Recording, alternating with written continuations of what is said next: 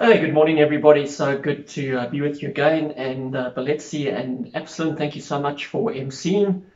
Got my wonderful wife here this morning, and she's going to take a couple of minutes and share. But just before she does that, just a very warm welcome to you all this morning. It's Father's Day service, and I hope all you dads, yes, you dads got up early this morning and made tea for your wives, because that's what dads do. That's what fathers do. They serve their families.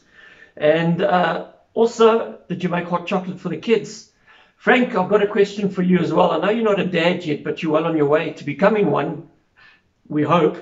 And did you make the bed this morning, Frank? Serve your wife, Frank. Hope you made the bed this morning. I'm going to hand over to Lee now. And before I do that, let me just pray.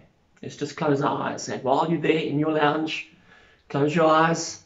And just open your hearts to the Lord this morning. And let's just pray that God would minister to your husbands this morning, and to your fathers, and to your dads this morning. Father, we just come to you in the precious name of Jesus.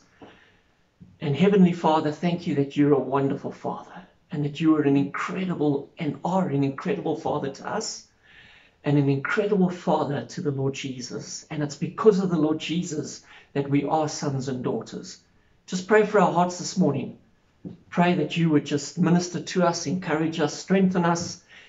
Holy Spirit, inspire us this morning to be better dads. In Jesus' name, amen. Right, here's my wonderful wife. I'm going to hand over to her, and she's going to have no clue what she's going to be sharing. So I'm waiting in anticipation. Well, good morning, everybody, and happy Father's Day to all the dads, the grandfathers, and the dads-to-be.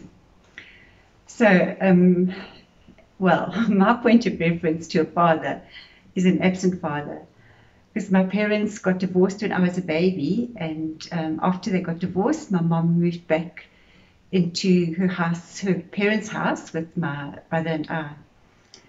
And so growing up, my brother was my hero, and my grandfather was a very good substitute dad. I was very, very close to him. So I just want to stop here a minute and say to all the grandfathers that you actually play such a huge role in your grandchildren's lives.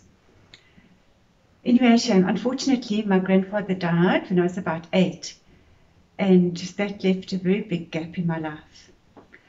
But even though I didn't have a earthly father watching over me, my mum had taught me about God, and I'd given my life to Jesus as a very young girl, as a little girl. And so looking back over my life, I can see how my Heavenly Father was watching over me when I was a teenager and I was tempted to get involved with the wrong crowd. My Heavenly Father would just gently steer me back onto the right road again. And as I got older, I was able to go to my Heavenly Father with big decisions like a career choice and getting married. Good choice. So my Heavenly Father was there all the time, and I believe that He actually changed my name. I know Barry thinks that He changed my name, but I believe it was the Lord, because my parents had given me a name that they'd made up. So it actually didn't have a meaning. And but Barry started calling me Lee, and the spiritual meaning of Lee means from a sheltered place. And the scripture reference for that is from Romans 8 verse 16, which says, the Spirit Himself bears witness with our spirit that we are children of God.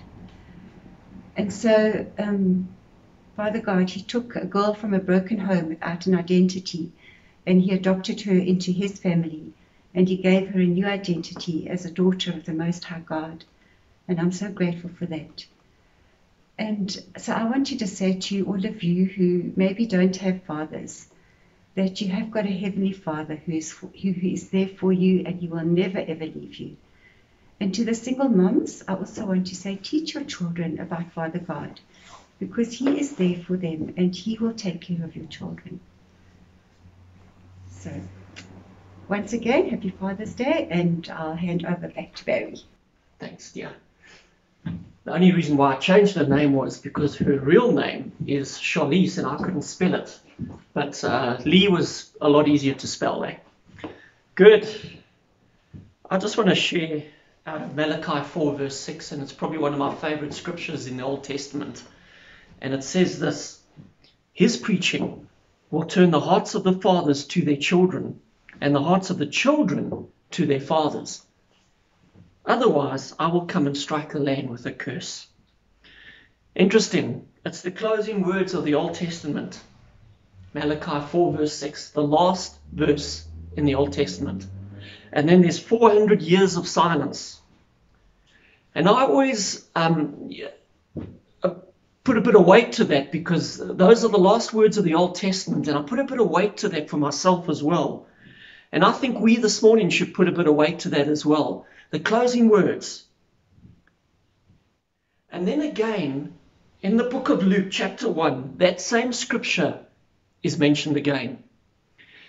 And what I find so interesting is, and what's so important to take weight with the scripture is that it's mentioned in the Old Testament and mentioned again in the New Testament. Father God is trying to emphasize something in our lives when scriptures are mentioned in the Old and the New. And we must take cognizance of that and go and have a look at those scriptures as fathers and say, Father God, what are you teaching me in this season about being a father? Often as fathers, we think we've missed it, and at times messed it up, how we fathered our children. And I know for me, at times I felt that I messed up. And I want to emphasize this, that it's never too late to pick up those pieces and turn that situation around and become the father that God has destined you to be. And the Holy Spirit this morning, I'm trusting that the Holy Spirit this morning will be speaking to the fathers this morning in a very intimate, special way this morning. He's wanting to minister hope and courage to be the fathers that Father God has called you to be. He's calling you to be a great dad. Where have we messed up? It's God's goodness that leads us to repentance. Father God wants you to be a great dad, and He's here to show you how to become one. Father God wants to show you how you can become a better father. So the question this morning is, how do we become a better father? Fathers that will represent our Heavenly Father to our children.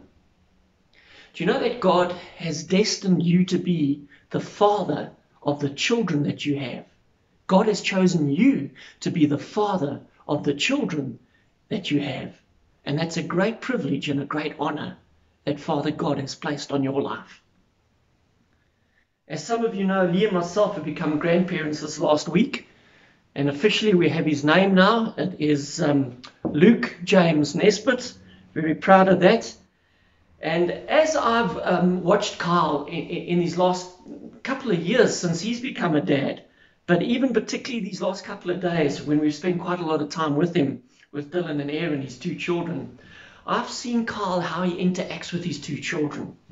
And I'm just amazed when I compare myself to how I fathered him and his siblings, Jesse and Jared. I'm just so proud of how Carl has become such a great dad.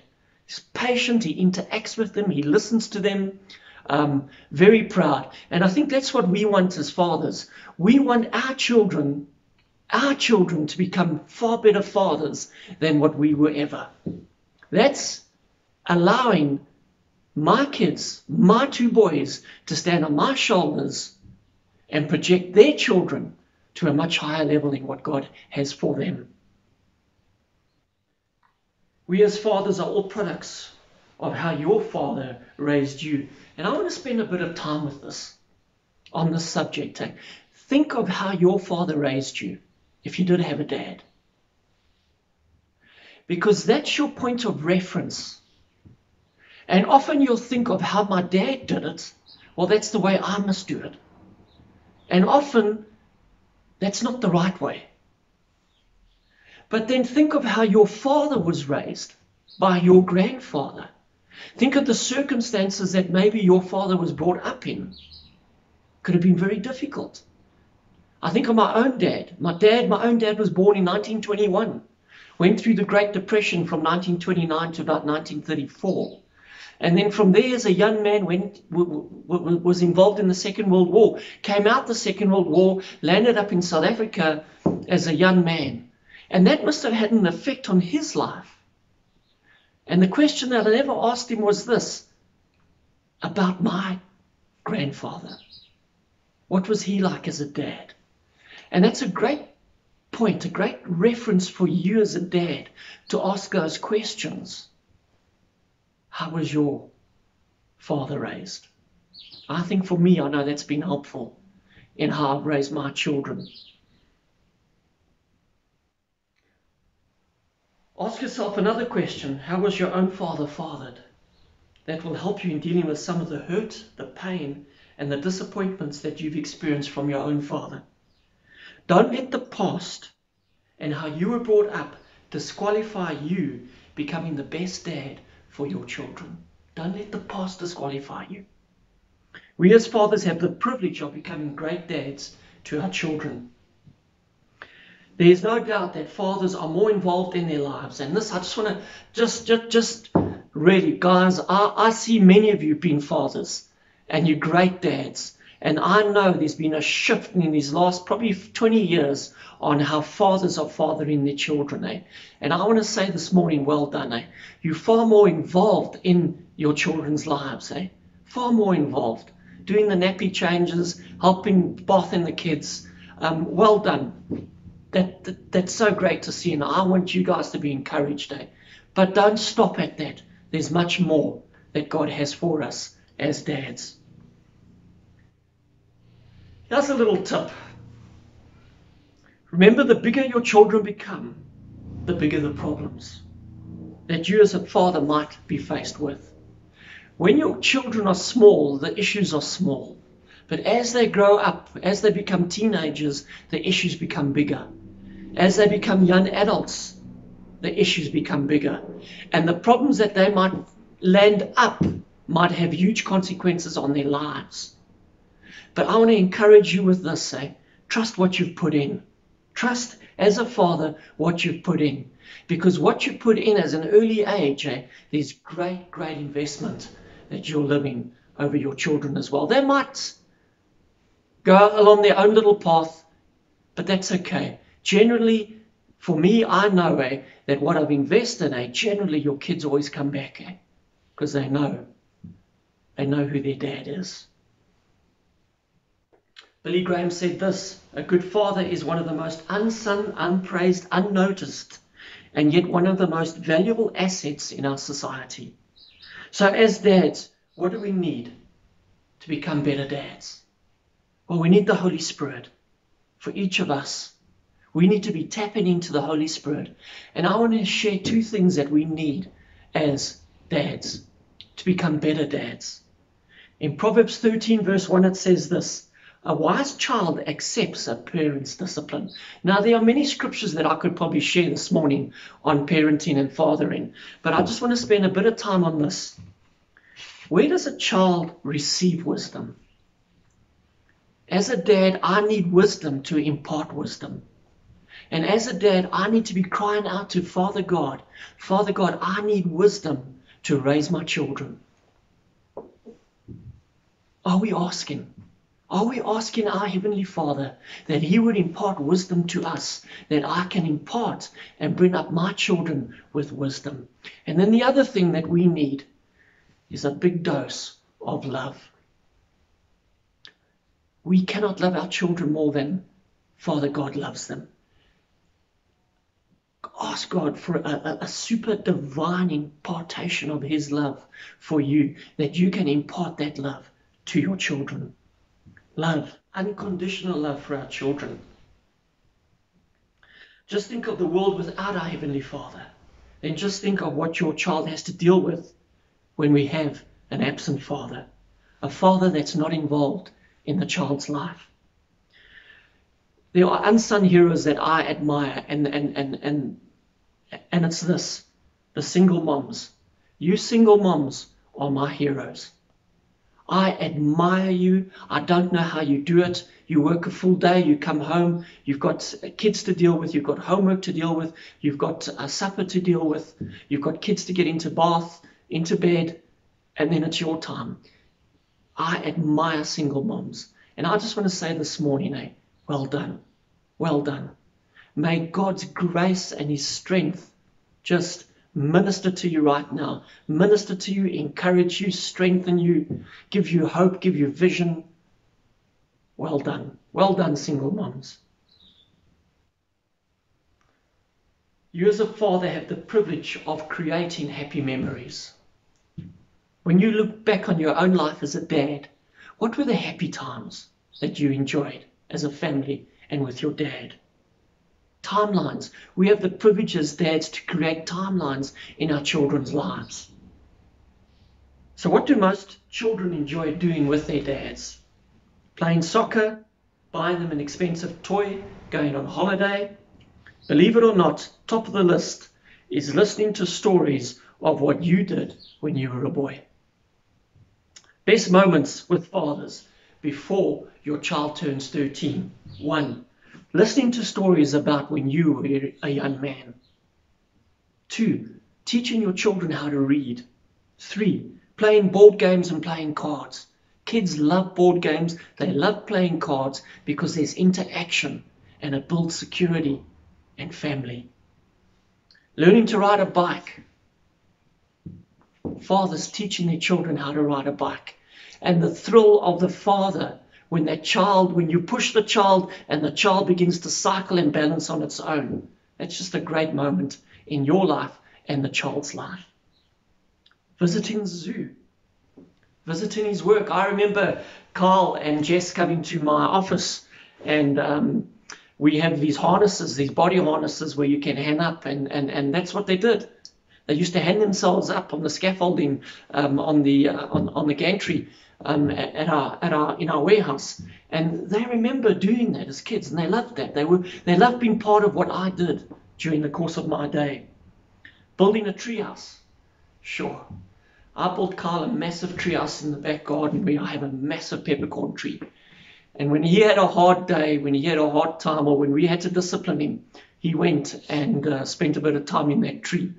And what's interesting is little Dylan, my grandson, all he wants is a treehouse. And I had the privilege of 3 weeks ago building him a treehouse. And so he's also very chuffed to have a treehouse just like his dad did. And then 8, kids love to camp. Camping, sitting around a fire and talking stories. Frying marshmallows, just being connected with their dad. Take them camping, it's not expensive. When today is over, it's one day less that you as a father have to spend with your children. You can never have that time back. Now let's look at that same scripture that was quoted in Malachi. I want to look at that scripture in Luke chapter 1, verse 17. And he will be a man, and this is speaking of John the Baptist, and he will be a man with the spirit and power of Elijah. He will prepare the people. We are never prepared to be fathers. You don't just arrive and be a father. There's a preparation that happens to become a father. And there are fathers in our church that you could be asking and bouncing things off. There are men that have a testimony of great fathers. And you dads that have young children, you need to be asking questions and bouncing things off them. There's a great impartation that can take place right there in our local church. He will turn the hearts of the fathers. He will turn the hearts of the fathers. Are you giving God access so that you can be a good father? You need to turn your heart to the father heart of God, to their children. And he will cause those who are rebellious to accept the wisdom of the godly. Here's a tip. If you have a rebellious child, ask God to cause that child to see its rebellion. You have to pray into that situation. Often what we'll do is we'll confront that situation, and at times we have to, But it's so much easier when we allow the Holy Spirit to bring that conviction, cause, and that the child will see the wisdom in the situation that child is in. And then to accept godly wisdom. Isn't it wonderful when our children begin to respond to godly wisdom, that as parents, that's what we begin to impart, and our children begin to respond to that godly wisdom? Are you asking as a father to bring your child up with the wisdom and love that only God can give you? Love and wisdom, that's what we need as dads. And then Jesus said this, and I want to close off on this, but Jesus said this: I only do what I see my Father do. Here we have a Father and a Son walking in complete unity and purpose. Jesus wanting to please his Heavenly Father. Even death on a cross, so that we could be fathered by our Father in heaven. Jesus had total trust in his Heavenly Father. And Jesus has given us access to the best Father ever. It's even better than that. Jesus has given us access to his Father, and I have become a son. Father God wants to father you as he fathered his only Son. Will you let him? Will you let our Heavenly Father father you as a son? Maybe you're asking, how do I allow Father God to father me? You do it by giving your life to his only Son, Jesus. Asking him into your heart. Asking Jesus that he would forgive you of all your sins. His death on the cross, his shed blood gives you access to the best Father ever, our Heavenly Father. And you become a son, and he becomes your Father. He becomes your Father. And maybe you're sitting in your lounge this morning, and you're asking this question: how do I allow the Heavenly Father to become my son and my daughter? Well, you do this by inviting Jesus into your life, by repenting of your sin and saying, Jesus, I need you today. Maybe you just want to take a moment and just close your eyes while I pray for you. Lord Jesus, I need to become a son. I need to become a daughter. And I pray this morning, Jesus, that you would accept me. And Jesus, thank you that you do accept me because of your shed blood on the cross. And Father, it's by accepting Jesus this morning that my sins are forgiven, that I'm redeemed and saved. And Jesus, I accept you into my life as my Lord and my Savior this morning. Thank you, Jesus. Thank you, Heavenly Father, that I'm part of your family. In Jesus' name, amen. Amen. Guys, I hope you guys have a great Father's Day this morning. Thank you for listening. Thank you for being part of the service this morning. I am going to now hand back to Beletsi and Absalom. Have a great day. Amen.